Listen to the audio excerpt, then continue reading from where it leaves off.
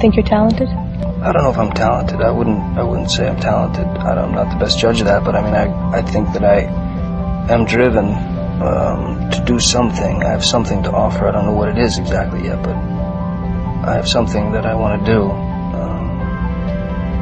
But I don't know if it has anything to do with talent.